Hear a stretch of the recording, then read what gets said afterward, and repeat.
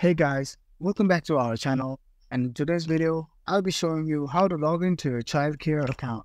So without further ado, let's get straight into the video. First of all, open up a browser of your choice and then search for childcare account login. Then select the first link of gov.uk. Then scroll down a bit where you can see a sign in button. Click on it and just simply select start now.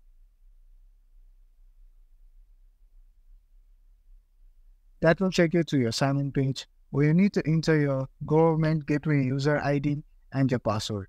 And once you've done that, simply select the sign-in button.